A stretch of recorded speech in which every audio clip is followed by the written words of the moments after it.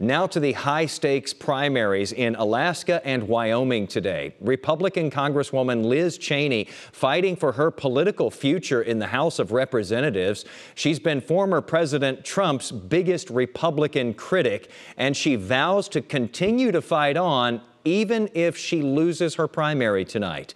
ABC's Morgan Norwood has more on what today's primaries could mean for the political landscape going forward. Voters in Wyoming now heading to the polls, poised to have an outsized impact on the fate of the Republican Party, testing the effectiveness of former President Donald Trump's political weight against those who have spoken out against him. She doesn't let those people bully her, and she does what's right for everyone. Liz Cheney, the most outspoken critic of Trump and the state's only member of the House, has made this election a referendum on the truth, challenging Trump's lies about the 2020 election and condemning his role in the January 6th attack on the Capitol. America cannot remain free if we abandon the truth. Cheney faces Harriet Hageman, an attorney and former Cheney supporter who once rebuked Trump. Now she echoes Trump's lies about a stolen election.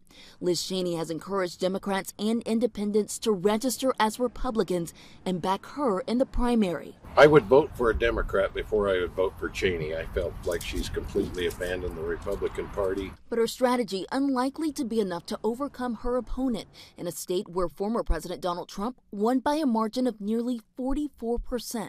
This isn't just about voting against Liz Cheney. Wyoming will finally have a representative that is from Wyoming, understands Wyoming. Liz Cheney isn't the only Trump critic on the ballot. In Alaska, Senator Lisa Murkowski, who voted to convict Trump in the Senate impeachment trial, also facing primary challengers.